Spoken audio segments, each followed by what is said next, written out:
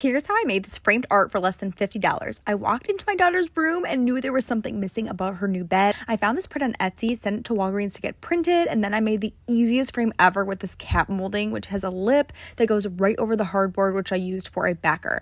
I stuck some crazy tape on there, carefully smoothed out the print, and then measured and cut the molding at a 45-degree angle, then nailed each piece to the backing. To make the frame look antique, I took some leftover black paint and painted it on, then I took some Rub 'n Buff and wiped it into the black. And then to hang it up, I screwed in ook D-rings to the back and wrapped some wire on both ends. All I had to do was find the center of the wall, nail in a 10-pound hanger from ook, and I was done.